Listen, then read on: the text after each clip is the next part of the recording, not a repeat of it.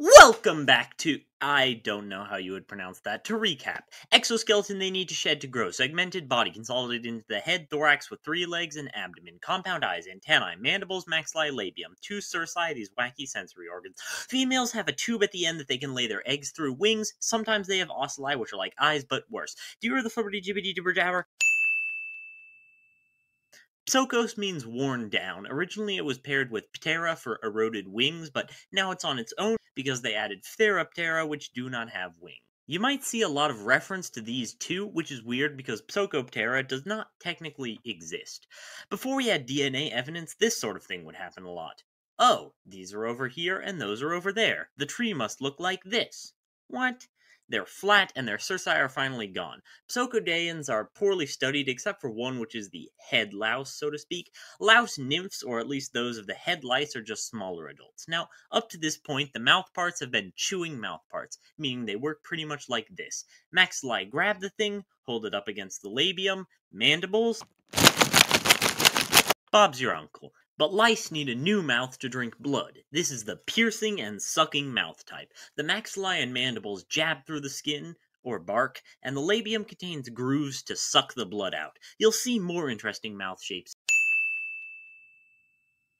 Thysanoptera means fringed, and the fringed wings of a thrips are very interesting. The actual wing is compressed down to a central filament, and a bunch of tassels, or fringes, emerge to make it look like a normal wing. They also have a piercing, sucking mouth type, but they're missing a right mandible, so they use the left side to scrape up against the leaf and then suck. Rasping is the technical term for this scraping. They also have a weird and unique life cycle. Egg, as usual, and then larva 1 and larva 2. Now, I don't know why we feel the need to refer to these as unique life stages. These are really just instars of the same stage, that is to say, a period of time in between each ecdysis. These have no wings. Then the pupal stages, prepupa and pupa, which again are just different forms of the same stage. Neither of the pupal stages feed, and they have wings but no fringes. The pupal stage will remain for later. Now it's time for the realest bugs there are, the Hemiptera means half wings, which is actually kind of confusing. You've seen front wings get hardened into elytra often enough, so you'd expect true bugs to only have half the wings, but it's actually that the wings are half hard, so really they have 3/4 of the wings in total.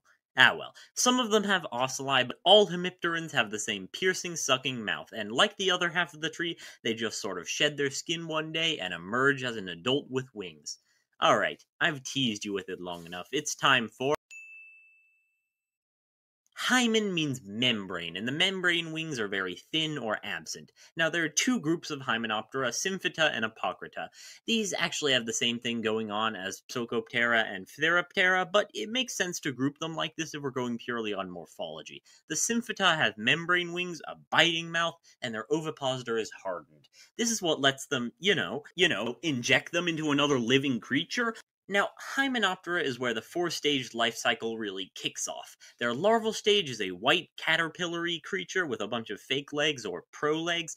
The dormant pupal stage is sealed off with a papery material because now we have something crazy, the exarate pupa. So normally when you grow, the things grow out of you. Obviously. In an exarate pupa, they grow first and then get attached afterwards. They remain dormant until completion and emerge a full, legal... why would you put that word there? Apocrita has more of the characteristics we associate with Hymenoptera. She has a snatched weight. The first 2 segments of the abdomen are constricted. That's the most important synapomorphy, and it's what both of their names are referencing.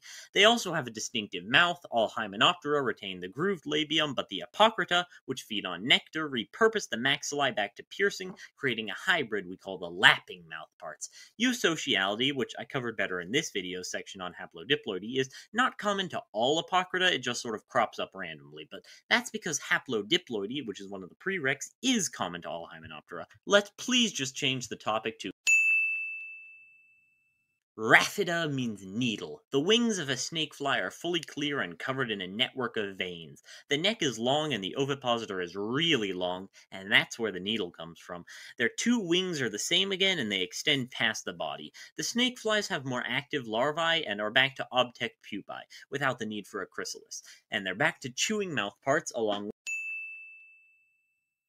I shouldn't have to identify what megalo means, and I certainly shouldn't have to explain the name. Just look at this Dobsonfly. Their wings are so big they need to be folded up. And good glory, look at those mandibles! Like the snakefly, they have a lot of veins in their wings. The larval stages are a lot more well studied. They have really leggy prolegs, they have ocelli, and they are always fully aquatic. The pupae are terrestrial and active. We definitely focus on the larvae of creatures like Nevro, you might think means brain, but that's a formation from neuron. Neuron was originally named after being a cord or sinew, so just like the Plecoptera, this is in reference to the complex vein patterns on the wings. The English name lacewing is even more on the nose. They also go by the name antlion in reference to the larval stage with huge mandibles. Despite the massive difference, they don't even need a pupal stage to transition, but we'll be back to the exarate pupa when we move over to Coleos means sheath, because up until now, bugs have been uncertain about those elytra. Some of them aren't fully willing to give up the front wings. Not the beetles. The beetles have fully hardened elytra, and some of them even cut down on the back wings. A beetle's larval stage is called a grub, which, like bees, is very unlike the adult stage, and they need an exarate pupa to make up the difference. But while bees have their friends to protect them, the beetles need to spin their own protective cocoon. Well, I say spin, but it's made of dirt. Now, from the most well-known, we go to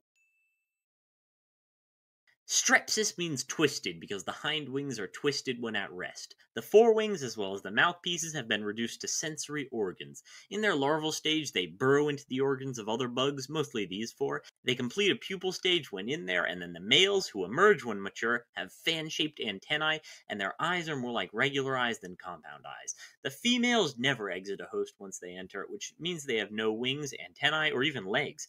It also means the males just have to find them, I guess by burrowing into random insects until they get lucky. Yeah, the Strepsipterans are really unlike any other insect. Well, actually there is another insect that reduces its wings to sensory organs, leaving only one pair of wings, hence the name two wings. However, in Strepsiptera, it's the forewings that have been reduced to halteres, while in flies, it's the back wing. These halteres give it really good gyroscopic senses, which is why it's so hard to hit a mosquito in the air. However, that does mean they only have one pair of wings, so they're more vulnerable to dedicated air predators like dragonflies and bats. Most flies have piercing sucking mouthparts, but some have sponging mouthparts.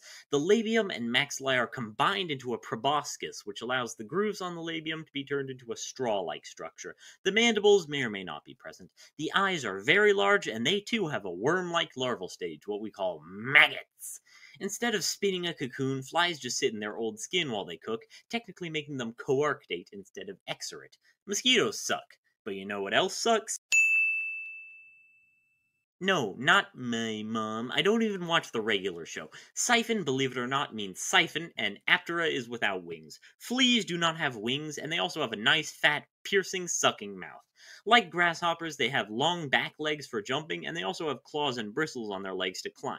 They do have two ocelli. Unfortunately, they have zero compound eyes. Their antennae are shrunken and recessed into the head. Also, their bodies are really squished up, if that wasn't obvious. The larvae have no ocelli either, or legs, and they spin an exarate cocoon. Mecos means long, and yeah, scorpionflies do have some pretty long wings. They also have these soft and gentle, pleading eyes. But more importantly, their face elongates down to the chewing mouth parts. They have all four life stages, a larvae with 6 legs and occasionally some fake legs, and a cocoon they have to spin where they're formed exarately. They're pretty much the default insect on this side of the tree. Oh, right, the tail. So that only occurs in males. That's the bulge and that's the shaft. Or shaft, it's called a hemipenis. Scorpion flies also do this cool thing where they steal prey from active spider webs. It's awesome. Friendship ended with dragonflies. Scorpion flies are my new favorite insect.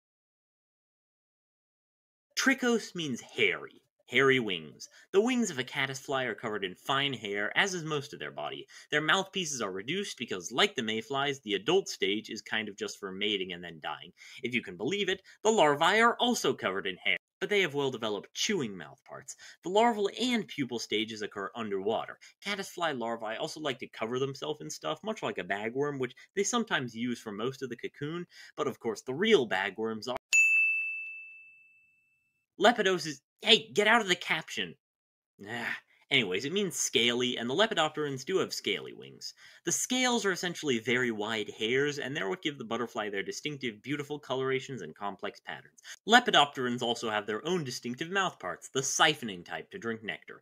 Like the piercing sucking, they have a proboscis, but this isn't the labium, these are the maxillae.